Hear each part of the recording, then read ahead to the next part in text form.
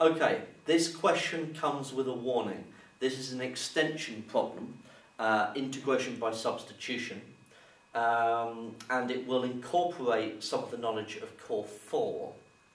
So includes some trig and includes this x is equal to cosec theta, which you won't meet until later.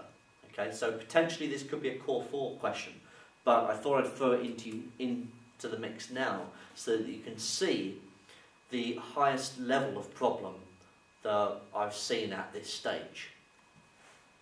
So this is the integral between root 2 and 2 of 1 over x squared, square root of x squared minus 1 dx.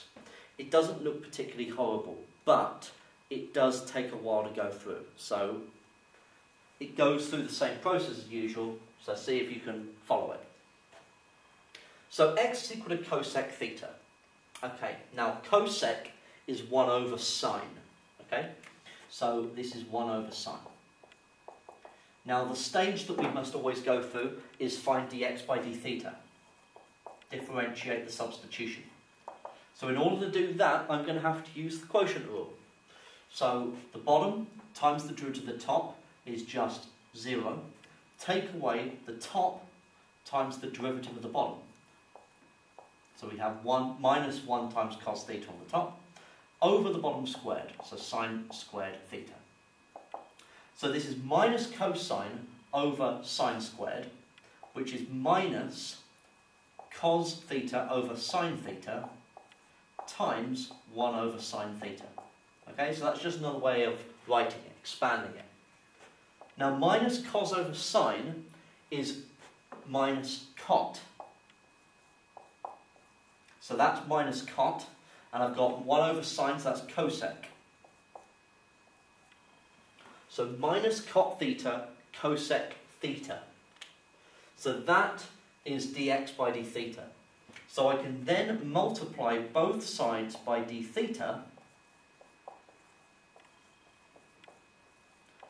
and I have a replacement for dx. Okay? So that's the first stage. I then have limits to change. So we're going to change the limits. Now when x is 2, when x is 2, I have 2 equals cosec theta. Cosec is 1 over sine, so that means that sine is 1/2. Okay? So,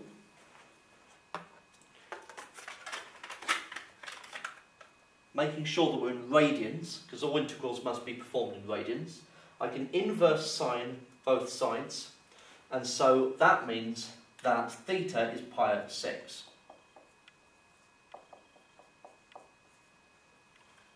Now I'm going to do the same thing with root 2. So root 2 is equal to cosec theta. So 1 over root 2 is equal to sine theta. So theta, if you inverse sine both sides, you get pi over 4.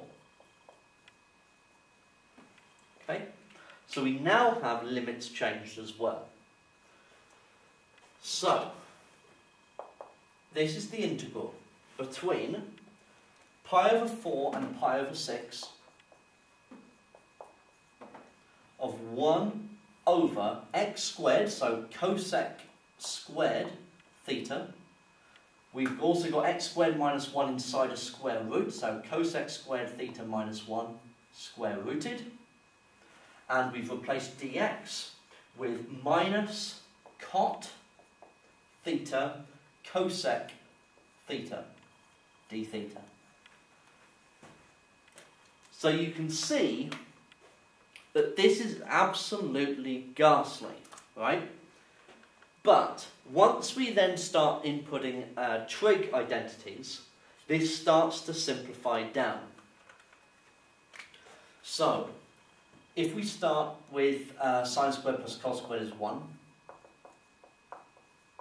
okay, then I want to get to cosec squared, so I'm going to divide both sides by sine squared, so I'm going to get 1 plus cot squared theta is cosec squared theta.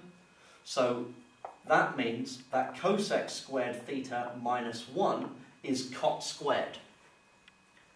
So if that is cot squared, then I'm going to use that. I'm going to bring that minus sign out to the front. So we've got 1 over cosec squared theta square root of cot squared theta. Okay? So times by cot theta cosec theta d theta. Now, cot squared square rooted, they cancel each other out. I've then got cot theta cancelling with that cot theta there. I've also got a cosec squared and a cosec. So that cosec cancels with one of the cosecs on the bottom of the fraction. So I've now got minus the integral between pi over 4 and pi over 6 of 1 over cosec theta d theta. So you can see it has cancelled down. Now 1 over cosec is sine.